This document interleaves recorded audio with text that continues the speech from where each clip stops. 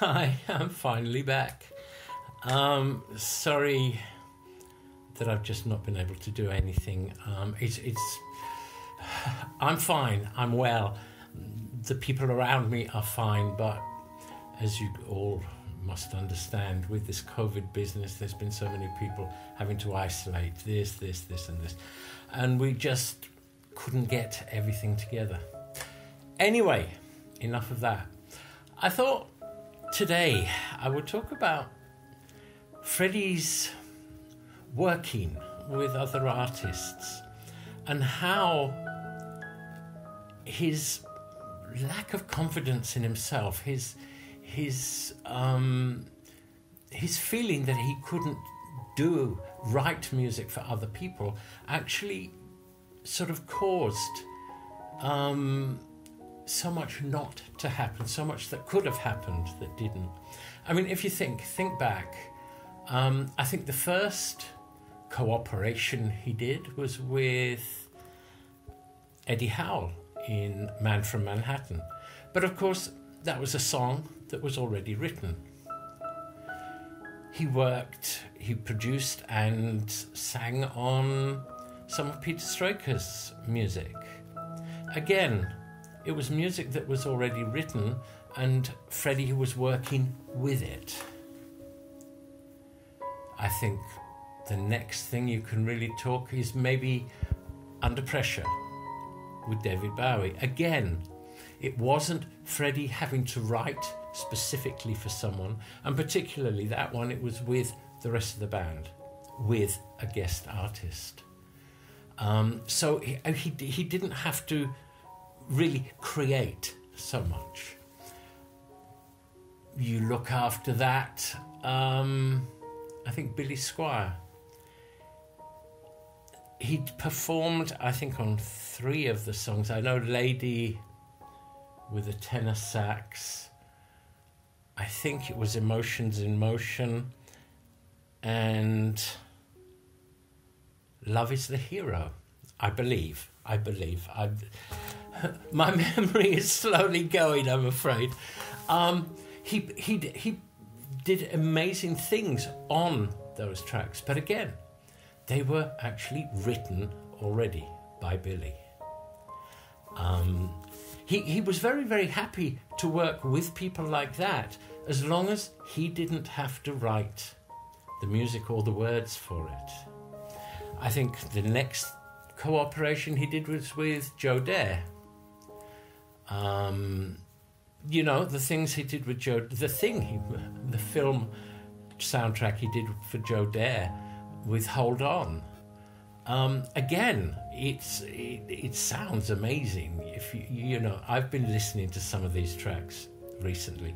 That's why I came up with this idea. He put so much effort into it, and all of the tracks that he worked with and worked on sound absolutely wonderful. But he didn't believe that he would be able to actually write something for someone specifically, to create specifically for someone. So when Montserrat approached him in 86, 87, wanting to do this track for the Olympics, he really thought it was just going to be one track. It already put him on edge a bit, because he was going to have to create something for, as far as he was concerned, the best voice in the world. So already he was on his back foot. He'd step back a bit. He agreed he was going to do it. He would meet up with her. He had Mike Moran, who gave Freddie so much confidence. Mike was able to see, a few bars ahead when Freddie was creating the music. Mike's brain was already there and working ahead. When Montserrat turned round to him and said, well, okay, we'll do an album. I think he really, really, I mean, he smiled and says, okay, but he had so many doubts in his head. How was he going to be able to write 8-10 songs for this amazing voice? And for him, they were two totally different sides of the vocal spectrum. I think also you have to remember the timing of this. Freddie started creating this album literally just after he'd received his diagnosis.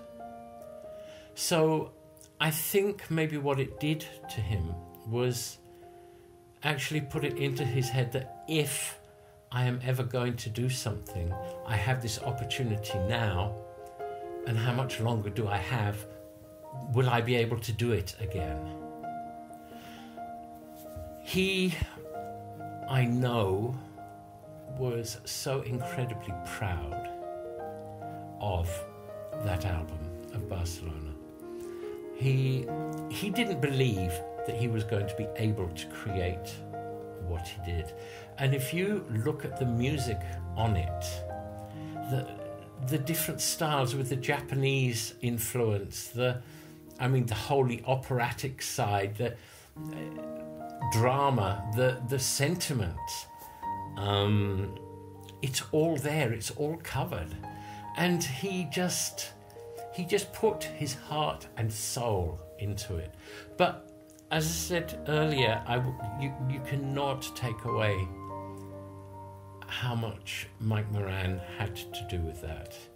He gave Freddie that confidence. He was the one who was there, always telling Freddie, you know, you can do it. You can do it. Look, try this way. Look at it this way. He was there always. And Freddie, he acknowledged it. When we were talking about the actual album, the Barcelona, after it was finished, and he just sort of let out this huge sigh of relief. It was done, and for him, it was the hardest, biggest project that he had undertaken. But for him, it sort of validated his composition skills. He'd given some of the songs out for Tim Rice to write the lyrics for. Otherwise, it probably would have gone on for another year or two. But as I say, it showed Freddie that he could do it. And maybe he could look back and think how much more he could have done, but that wasn't necessary. He had done it, and he was able to prove to himself, as much as anybody else, this is what I can do. I love all of his work with other people. It just shows different sides of him. He was one of the most multifaceted characters I've ever met in my life. And I don't think I'll meet anyone the same again. He really was a one-off.